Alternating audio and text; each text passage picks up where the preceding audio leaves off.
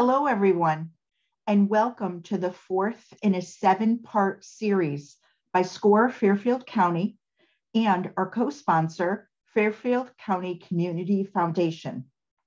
If you've missed the prior webinar in the series, you can view the recording on Fairfield County SCORE's YouTube channel at any time.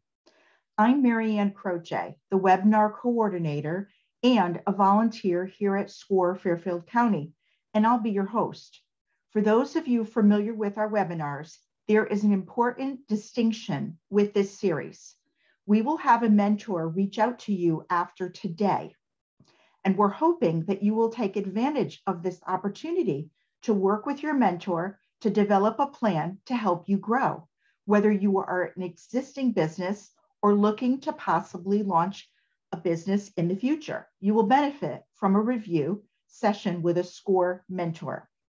These are the topics to be covered every Wednesday for the next few weeks. If you miss any of them, you will be able to catch up by viewing these on our on-demand YouTube video, which will be available within a day or two after the original presentation. Today's webinar is entitled Networking Resources for Women and Minorities, presented by Diane Winston. More on Diane in just a moment. I'd like to share some brief information on SCORE. SCORE is part of the SBA, and SCORE Fairfield County has over 130 volunteers with a wide range of industry, process, and subject matter expertise. We offer 3 primary value-added services to small business owners. First, free one-on-one counseling, done either face-to-face, by telephone, email, or video. And these can be accessed via the Request Mentor link on our website.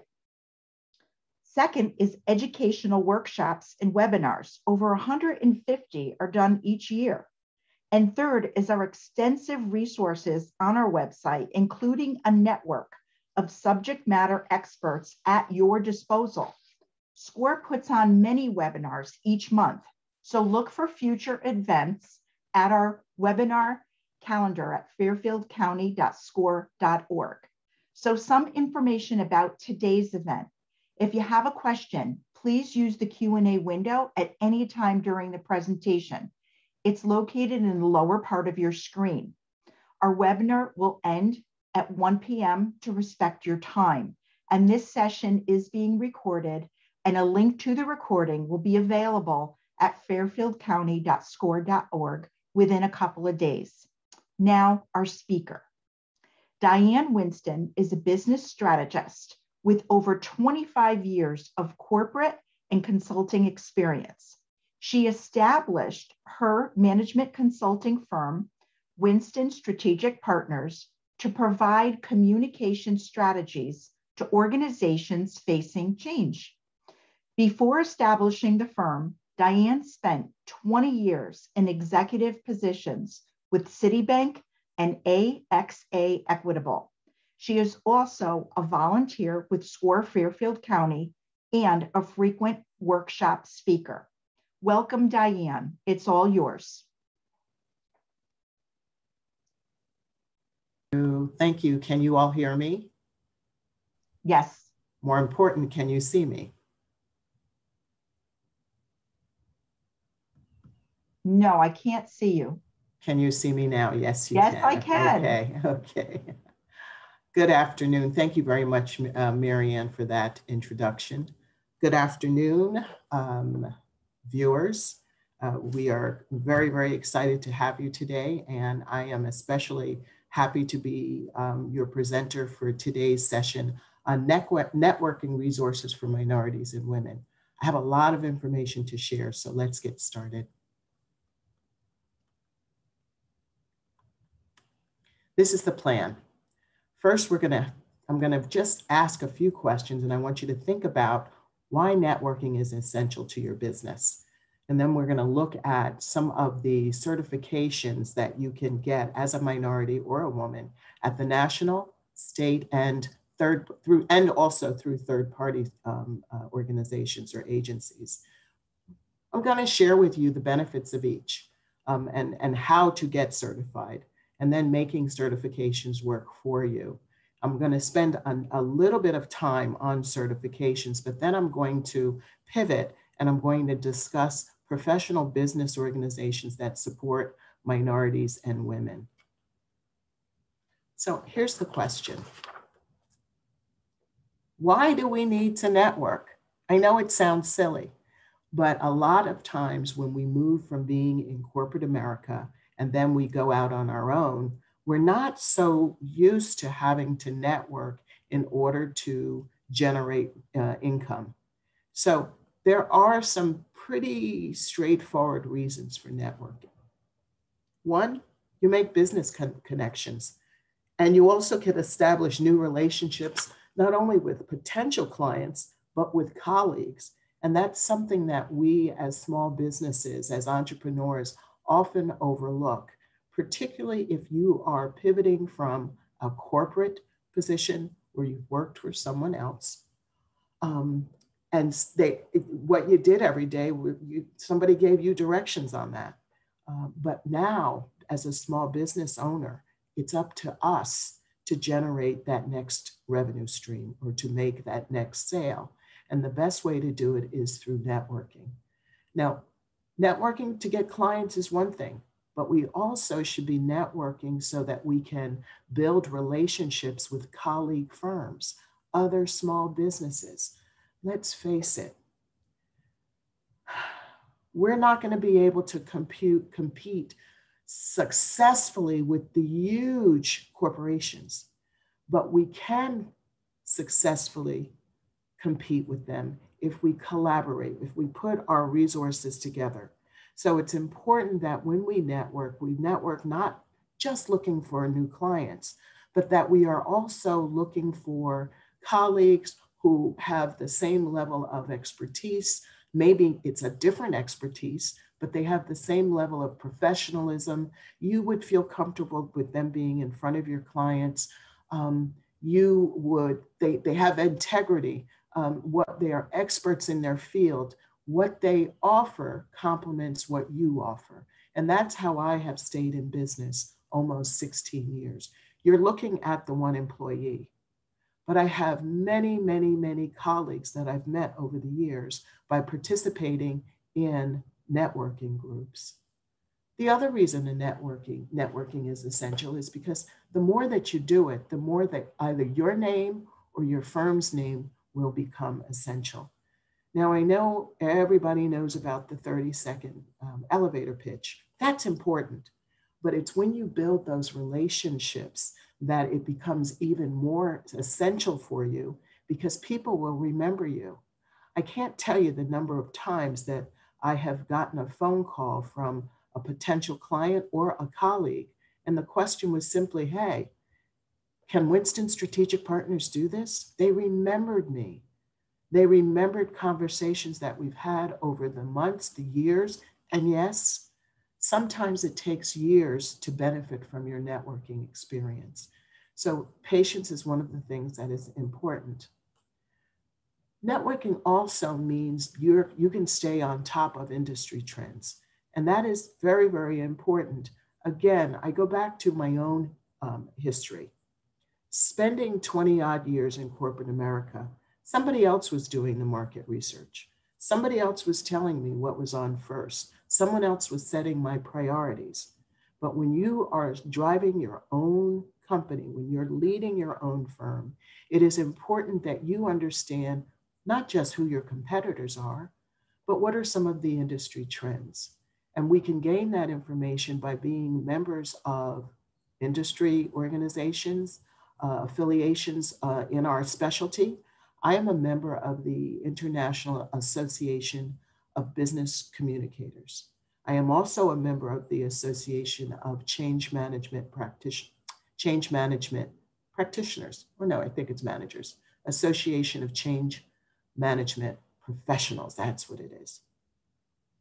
Why am I a member of those organizations? One, because the people who are also members are doing what I'm doing. It enables me to find collaborative relationships so that if I get too much on my plate, or maybe it's not exactly what I want to do, I've got relationships with other small business owners, excuse me, and some large, that I can turn the work over to or invite them in to be my subcontractors. Networking is how we can also increase our reach. And what do I mean by that? I can only be in one place at one time. Now, Zoom allows me to be in many more places than one today because I don't have to travel, but I'm still only in one place. And so when we network, particularly with when people begin to understand what it is that we deliver or sell, when they understand who our prime clients are, or potential clients, when they understand a little bit about us, they feel comfortable representing us, you would not believe the number of people who will actually be like an extended sales team for you. So networking is essential. Now we can network, but now we're going to move into some of the things that, and I don't know what stage you're in your business, so I want to make sure that I take into account those who may be just considering starting their own business. You want to register as a business entity in your state. I'm in Connecticut, so I registered my company back in 2005 with the state of Connecticut. We are a legal LLC business entity. I then went to the federal government and I got my federal employer identification number. That's also important, and I'll tell you why in a few moments. As you're networking, begin to think about industry, functional, and trade organizations that you might want to investigate. Where do your clients go? Where might you find like-minded colleagues? And then decide. Your time is important. We cannot spend 100% of our time networking, although the demands would certainly require that of us. But if you do a little research, look at the industry, look at the functional organizations like SHRM is for HR managers, Society of HR Managers. That's a great organization if you are trying to sell to HR or if you are an HR professional. And then there are trade organizations. If you are focused on a particular trade, then you want to think about being active in a trade organization.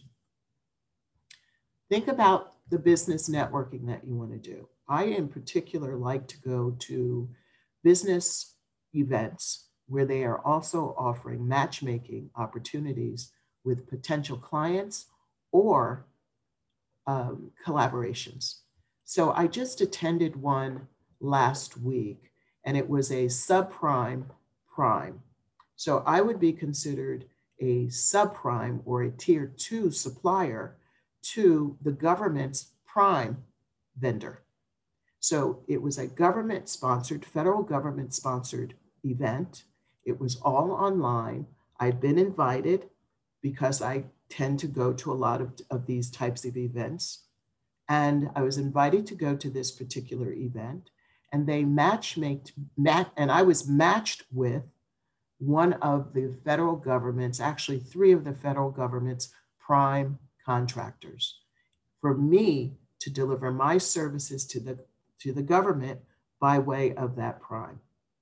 So I have figured out over the years that one, it's important to get out, to let people know that my company is there, but then to begin to cherry pick where I want to spend my networking time. I want to spend time with colleagues that are in my line of work, hence the International Association of Business Communicators, hence the Association of Change Management Professionals. But I also want to spend time with people like myself, and that's what today's webinar is focused on, minorities and women small business owners. Once you've done a little bit of homework, you've looked around at some of the industries, you've looked at the functionals, you've decided, maybe I will test out going to this event or that event, then determine which certifications are right for you. And I'm going to spend some time talking about certifications because whether you're looking at, if you're looking at government contracts, they want one type of certification. If you're looking at corporate contracts, they're looking for a slightly different certification.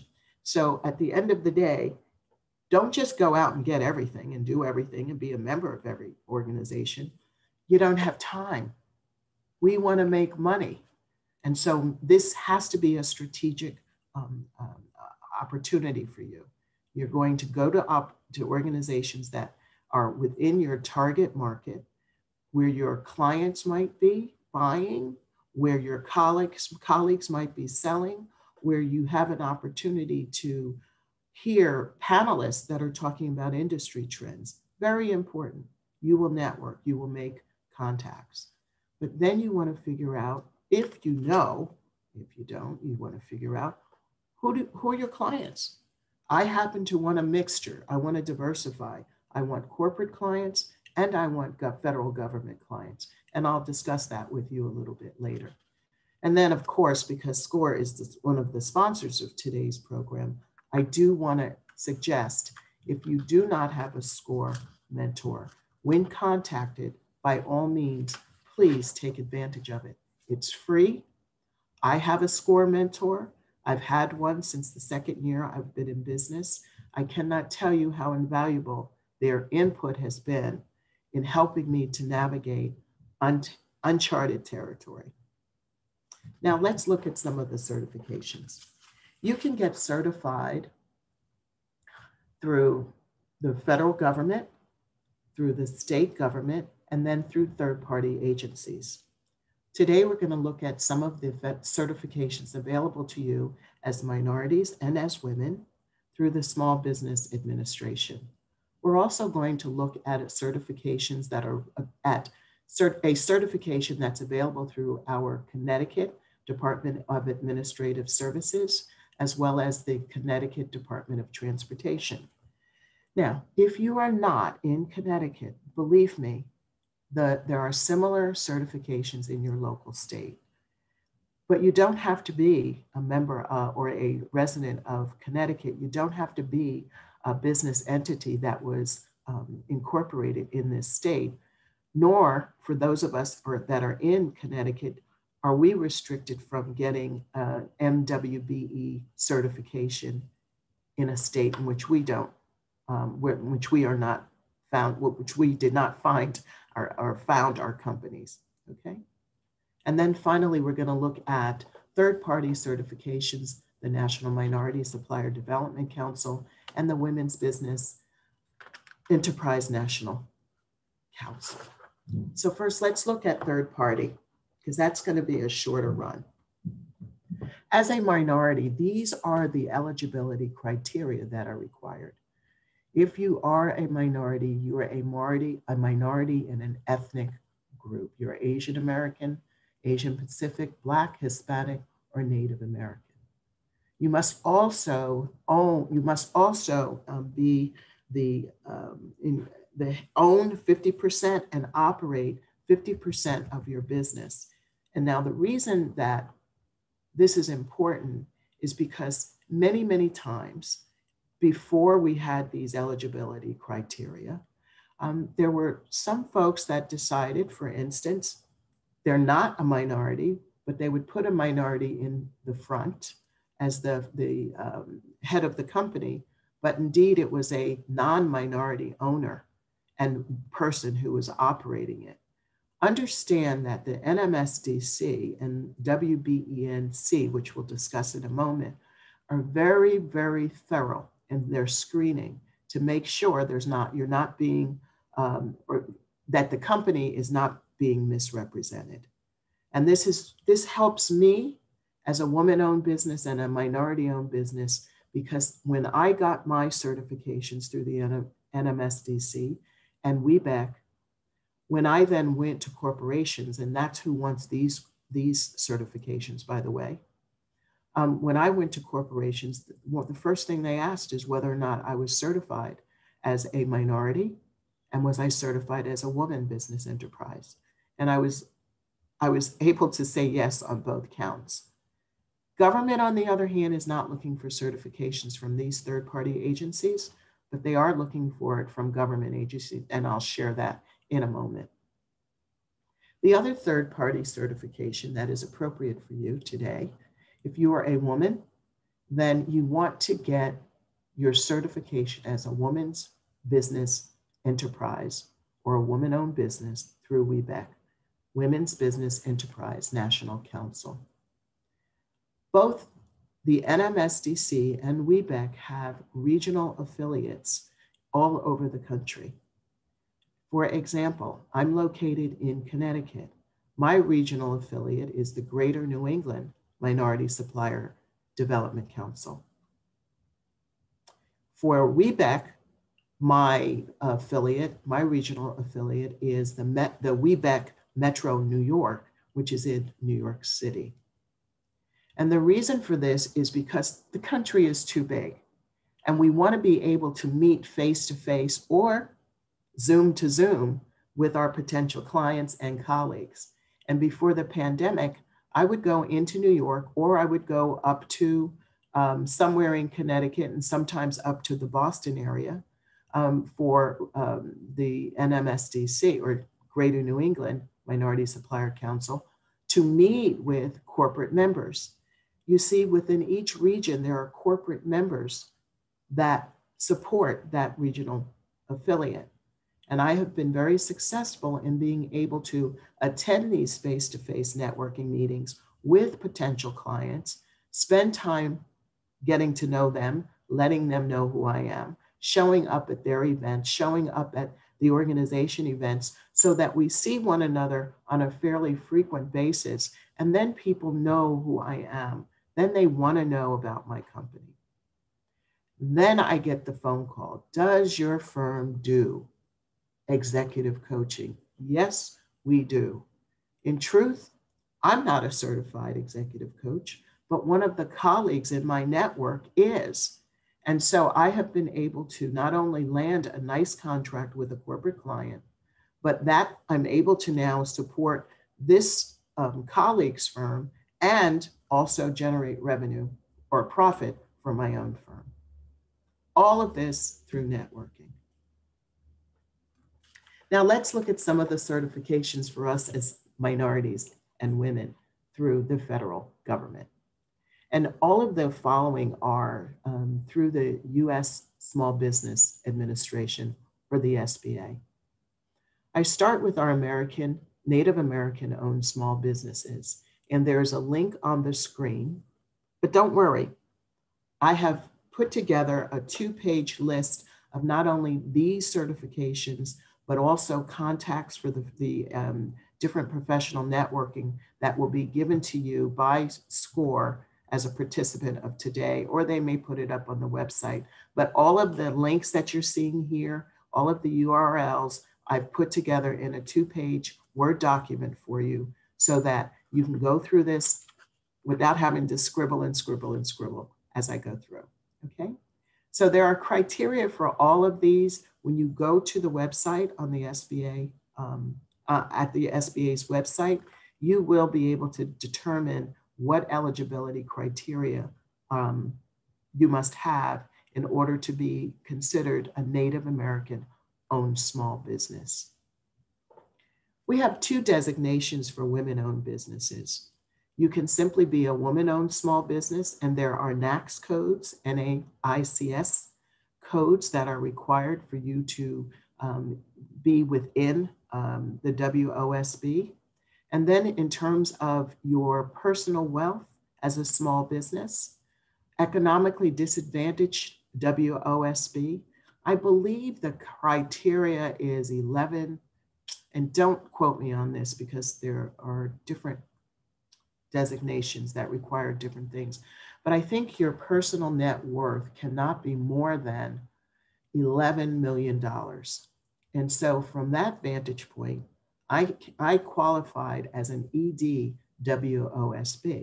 I not only have the asset qualifications, but I also have the NAICS codes. And you can find out more details on that and how to get certified through the SBA, through the URL on the screen. Then we have our veterans. Our veterans, there is an office for veterans, as there is for women, as there is for Native Americans. And it is to salute and make small business opportunities available for our veterans. I see a lot of veteran-owned businesses in the government space, which makes a lot of sense. They know the government much better than I do. And I've actually lost bids on contracts to veterans. And I go, no problem. I'll go after the next one.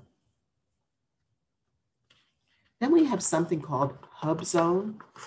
And Hub Zone is slightly different in that if your office is located in a historically underutilized business zone, and where I live, I understand Norwalk is a hub zone. But you must also hire from within the hub zone. And because I don't have any employees, I don't qualify to be a hub zone certified. At least that's my understanding of it. But it's about not only creating opportunities for business within the hub zone, but also being able to create employment opportunities for residents within the hub zone. And as you see here, the federal government does have a goal of awarding at least 3% of federal contract dollars to hub zone certified companies every year. And there are numbers, there are percentages and goals for the other certifications that I've also shared with you. I want to spend just a moment on the 8A Business Development Program. My firm is certified as an 8A business. This is a certification, small business development program, which is 9 years long. And the reason for this certification and all the others that I've mentioned to date, because to level the playing field, the federal government said we want to set aside some of our bids. Either the primes have to award a percentage of the contracts they land with the federal government to minorities and or women, or we want to make sure that we directly put bids in the hands of minorities and or women. Now, you don't need to be a minority or a woman to be an 8A firm. It is very challenging. You do need to have certain, it's a small business. So the criteria for small business defined by the SBA, $11 million and under. You must have a proven track record. So if you're just starting out, I wouldn't recommend that you want to try to get your 8A certification. But every year I am required, and my annual review is the 14th of this month, actually the 4th of this month. Every year I have to report not only how much revenue I've generated, but what percentage came from a federal contract and what came from a commercial or corporate contract. What the government is trying to do, and the reason that I went out for my 8A certification, is because the federal government awards contracts that are generally 1 or 2 years with an optional 2 up to 3 or 4 years. And my goal is not to have to keep going after every year a different contract, where with the federal government, if I can land a contract, it might be 2.5 years. It might be 5 years. And so the 8A program is it's a heads up and a step up for 8A certified firms to have an opportunity to bid on federal contracts where it is either going to be competitively bid amongst other 8A firms, or it's going to be simply closed off, so a single source where they are looking for an 8A firm, and they will identify that firm and simply nominate you for the business. Then what they do in that case is they talk with your regional SBA representative to qualify that you are ready and able to handle that account.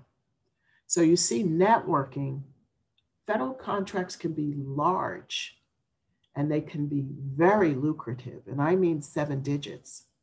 And if you can land one of those, the last thing that you want to have happen is that you don't have the bandwidth to deliver it. And so you see, I have networking colleagues with subcontracting agreements between us, where if it is about leadership development training and it's for the federal government and it's a large contract with many different people and classes, multiple classes over a period of time, I'm just one person. And while I'd love to pocket all of that revenue for just Diane Winston, why? When I can have a contract that might last 4 or 5 years, and I can bring a colleague or two in on that, and they can make money, I can make money, everybody's happy, but I've got that federal contract. Now, when you get that review, what they want to see is, were you able to land any federal contracts? Which means networking 101 is important. And so, as I mentioned last week, I went to a government-sponsored networking and matchmaking meeting. It's because I am trying to be in their view.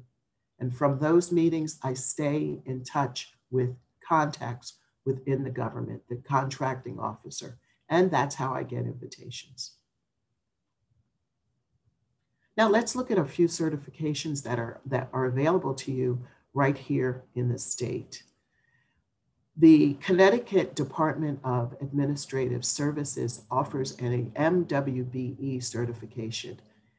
It is, oh, I forgot to mention, the certifications with the National Minority Supplier Development Council and WEBEC they do cost money. Those certifications cost money. It's a little more the very first year. There's an administrative fee and then just a fee to be certified.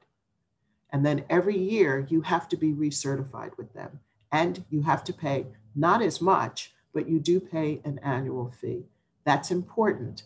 So when you're networking and you're determining what your industry is, who your clients are going to be, then you make the decision about which certification is right for you.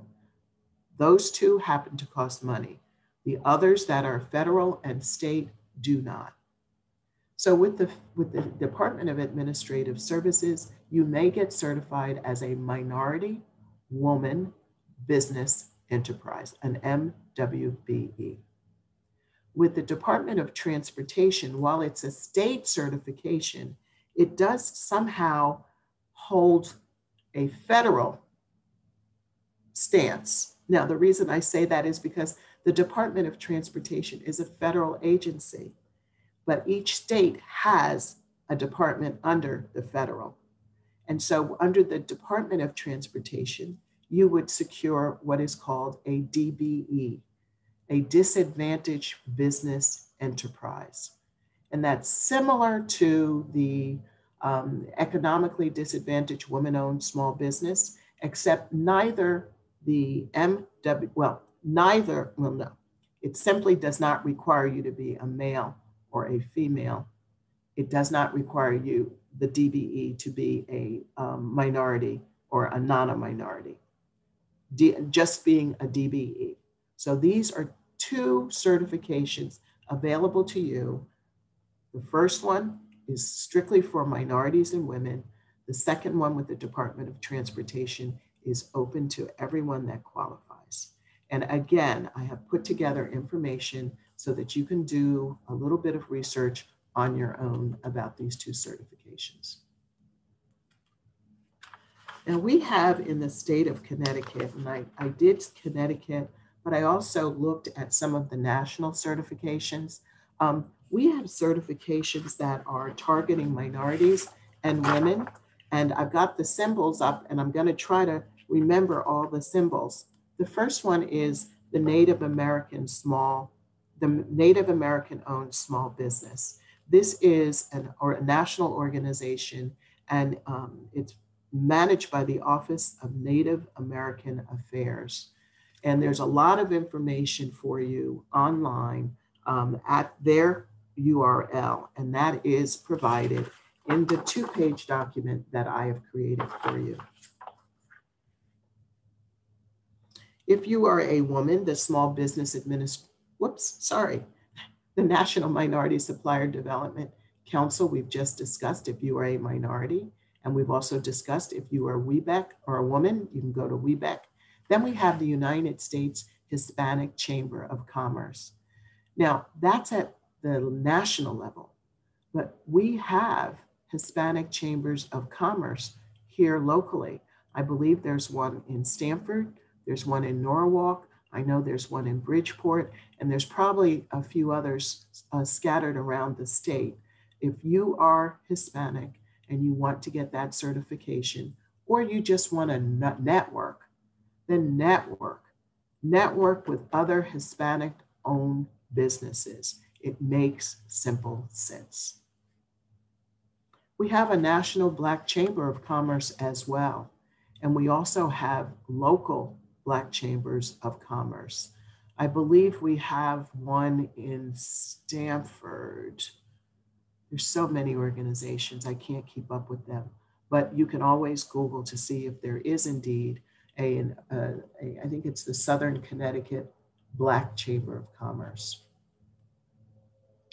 We have the Women's Business Development Council, which is headquartered in Stamford, Connecticut, and they are absolutely wonderful. They have helped me on so many occasions as I was trying to build my business and navigate my way. And they became really important to me because as women, we don't like to borrow money and we don't know what to do when it comes to borrowing money. But I was able to go to the WBDC and they were able to guide me to where I could get a line of credit for my operating expenses. So thank you, WBDC. They happen to have an office here in Stamford for Lower Fairfield County. I believe they've got one in Shelton, and I think they might even have one more north. And then locally out of New Haven, we have the Collaboration of Minority Women Professionals. This organization acts very much as almost a mastermind group. A mastermind group is a group, and it doesn't have to be these women, but a group of professional business people who come together on a regular basis for accountability. But I know that the Collaboration of Minority Women Professionals, they get together early on Monday mornings. So for example, next Monday, there are some deliverables that I should have done. I made a commitment to do, and I am now being held accountable to do that through this organization. And why is this important? And again, networking. This is important because I work by myself every day. And it's easy to just pass deadlines. It's easy to say, I don't feel like doing this. But if I'm active in the Collaboration of Minority Women Professionals, then my feet are going to be held to the fire every Monday. And this is a way for us to stay on track and to grow our businesses. And then we have the Black Business Alliance. And this, again, is an organization. It is not the accountability as much, although I know that some of the members do collaborate and they do hold each other accountable. But the Black Business Alliance actually brings together resources for us. They bring speakers, they do workshops, and they bring very valuable information to minority Black-owned businesses. Now, this is an organization I found out about last year through networking. Someone who heard me on a panel with WEBEC reached out to me, and she and I, Nancy Russo, we got together and she told me about Fly Female Founders. And it's exactly what it says. It's for women who have founded their own companies. And like the Black Business Alliance, Nancy brings together, Nancy and the other co-founder bring together speakers to help us navigate. I went to a session that was sponsored by Fly Female Founders last week, and it was about trademarks and trademarks. What is the other one? Registered trademarks, and the other thing that we like to do when we have our copyrights and trademarks. And that's important for me because a lot of what I do is copyrighted. I do training and I don't want anyone to pick up on my training. And I'm looking to also trademark my brand. I found out so much information going to something like that. That cost a few dollars. Some of these local groups that I'm talking about may charge, but it's nominal to go to their workshops. It may be $25. Sometimes it's as high as $50, but normally it may be $25. And if it is expensive, it's because they need to pay the speaker, and the speaker is bringing value to us. And then there's the Asian Pacific Islander American Chamber of Commerce, or ACE. And I am sure that there are a number of Asian Pacific Islander American Chambers of Commerce in Connecticut, as well as across the country. Find out about where yours might be, and you can do some collaborations there. I'm a member of Women Impacting Public Policy. I thought I'd put that out there for you business women, business owners. We're the last ones to the game. And there are a lot of policies that are being made in Washington, D.C., and I'm one who wants to know. And so I joined WIP, and WIP, there is a membership fee for WIP. I joined WIP, and they are on the Hill, and they are pleading our case. They are fighting our battles as women business owners. So I wanted to put that one up there because the more voices that we have, the better off we are. And then there's also the Connecticut Women's Council. And these are women who are business owners. They're in academia. They are also in corporate America. And I was introduced to them. It's a wonderful caliber of women from all backgrounds. They're more senior and seasoned, and I love it. And they have many, many activities, and there is a membership fee for them. Okay. I'm getting ready to take questions because we don't have a lot of time, but there's just a final word that I want to leave you with. Rome was not built in a day, and you don't need to have all the certifications that I'm going to share with you in writing or the ones that I've shared with you in the presentation today, nor do you have to join every organization that's out there. Take the time, figure out what's right for you. Take the time to figure out where you want to take your business. What clients do you want to be in the same room with? What colleagues would help you broaden the services that you offer to your clients? For example, I do change management. I do change management communications. I can do that by myself. But when my client asked if I can do executive coaching, no, but we do leadership development training. We do group leadership development training, webinars, seminars, very similar to today because we're in a Zoom environment, a pandemic environment. However, I didn't want to tell my client I couldn't do it. So it's still about change. It's change at the leadership development. It's change at the leadership side of the house, executives. But I didn't offer it, but the client came to me and asked. And you know how we are. Small businesses, you never tell them no, but if you're not ready, you don't want to be caught with your pants down, excuse the expression, but you don't want to be caught unprepared. You don't say yes just for yes. You say yes and be prepared to deliver. And then network to exchange information. The one thing that I found that really warms people's hearts is when you're in a networking environment, you tell someone what you do, you ask them what they do, and maybe you can introduce them to someone that needs their services. I can't tell you how far that's going to go. people will remember you for that. And then there's people who call me because they need information. And before we hang up, they'll say, is there anything that I can do for you? I'm one of those folks that believes information does not have value unless you share it. It's one thing for me to know everything, but if I see an opportunity in one of the databases and the feeds that we get from the federal government, the state government, Bid Connect, if I see when I'm looking for opportunities for Winston Strategic Partners, an opportunity for a colleague firm, I'm going to tag that and I'm sending it over. And you know what happens? They're tagging opportunities and sending them over to me, which goes back to the point I made about having an expanded sales force. People are out there remembering you because you remembered them. So, my final statement. I didn't get here on my own. I started my business. People were kind to me.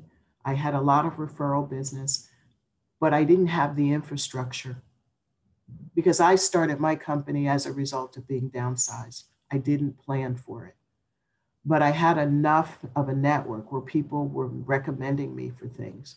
And then one day that dried up. And I decided that I needed to really, if I'm going to be in business, I really need to be in business. And so I went to SCORE, and I'm a member of certain mastermind groups. And my point is, don't be afraid to ask for help to get the guidance that you need to be successful. But when you start on your way, remember there are people coming up behind you. Reach back. Bring someone with you. Mentor someone either formally as a SCORE mentor or just as informally as I do for a lot of people. I thank you, and I'm now open, Marianne, to take questions. Well, thank you, Diane. Lots of great information. So we'll use the remaining time for Q&A. We'll take as many as possible up until 1 p.m. So please submit your questions at the lower portion of your screen. And as a reminder, a recording of this webinar is available within a couple of days on the fairfieldcounty.score.org website. And please register for upcoming webinars in the series.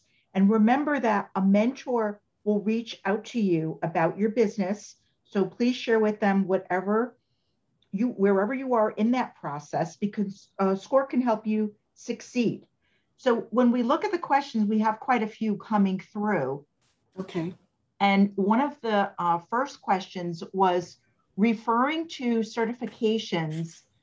People were asking why specifically these. You did answer in great detail on how those were necessary, but they also asked, do you recommend other venues or ways to best quality networking?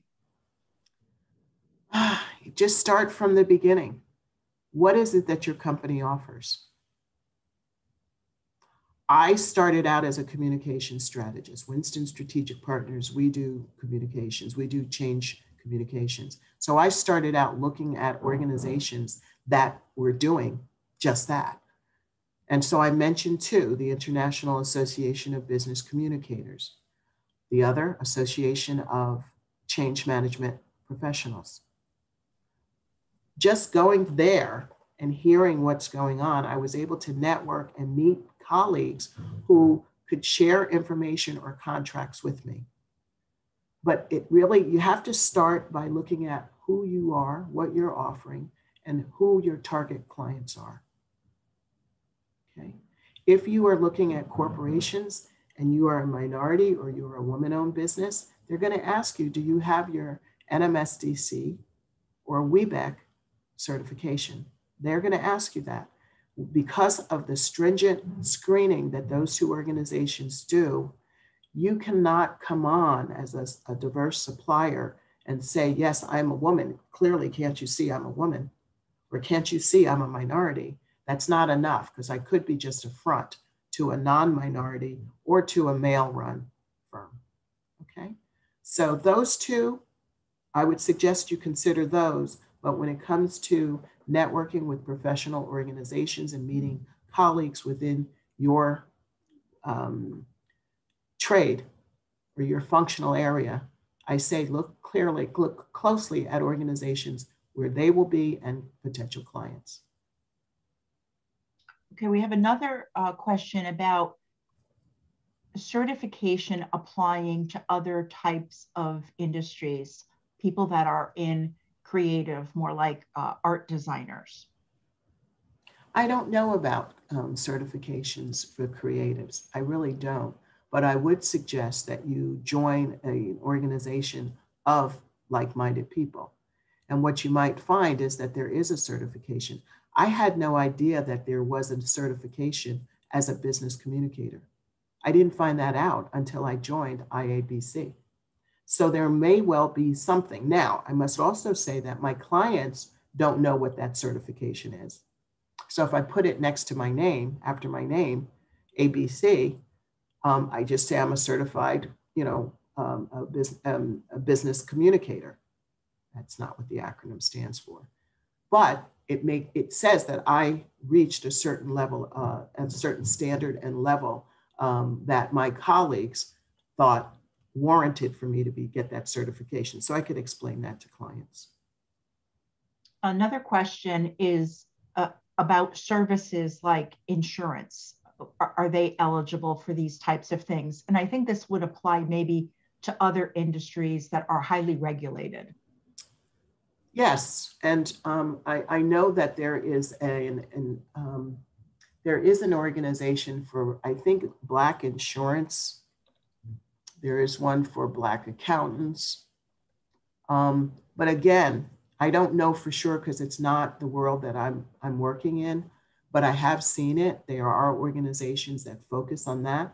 Don't know if you're certified, but it's not so much you being certified within those organizations versus a federal certification of your minority status or your woman status, woman-owned business status, but being a member of organizations of minorities or women in your function, I think is beneficial. I know it is beneficial because the trade secrets, you can share some of the challenges, how you got around those challenges, and also collaborate in order to bring a stronger team to bid on client contracts. A lot of clients are now asking, and on the federal side, they're asking to see on the teams that I bring in what the demographics of the team look like. They want to know how many are minority, how many are women, how many are this, how many are that.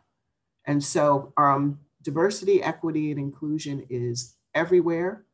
And so by you networking to others within your work stream and being able to have right there relationships, it's going to fare you well.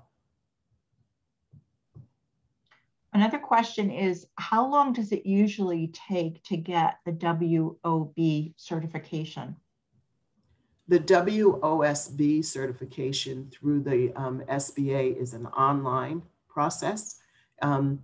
You've got to have all of your financials together because they want to see that. They want to also see your birth certificate or your driver's license. They want to verify you are who you say you are. And then it may take a month, it may take 2 months. Okay. And is it similar for some of the other certifications that you listed? The 8A certification can take up to a half a year or more because it is very, very, very, very comprehensive, very comprehensive. The WEBEC and NMSDC, those can take anywhere from 60 to 90 days. Okay, we're getting lots of comments here. Applause. Thank you so much. The information is so valuable.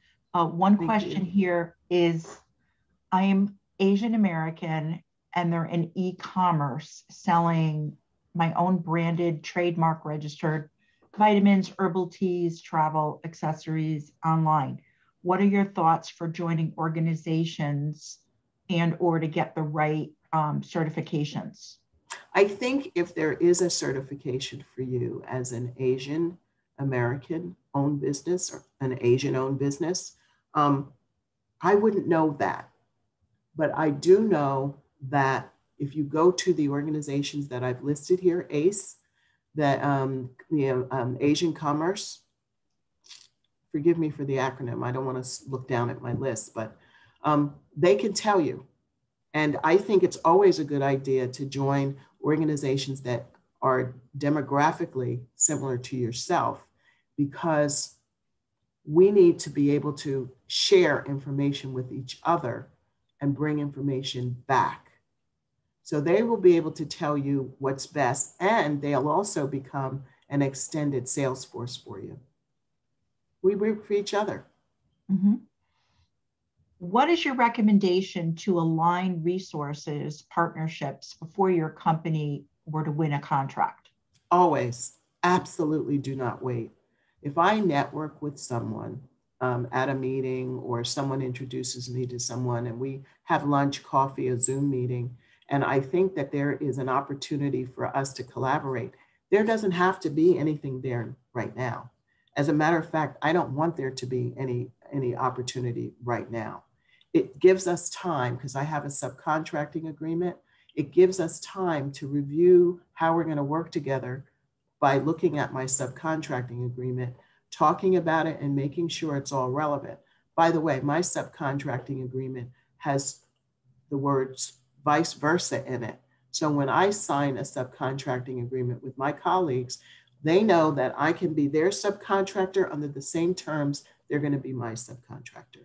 And I like to get that out of the way so that if an opportunity shows up and I know I need someone who does this, this, and this, I already have the paperwork done. We've already agreed on that. The only thing we need to agree on is their fee. And that's negotiated for each engagement. Mm-hmm. So this is more along marketing. In building your business, was there a specific social media platform or medium that helped with marketing your business, especially with government contracts and partnerships? I wish I could tell you yes, but the answer is no. And if you go and you look on my website, you'll see that my latest blog is from 2017.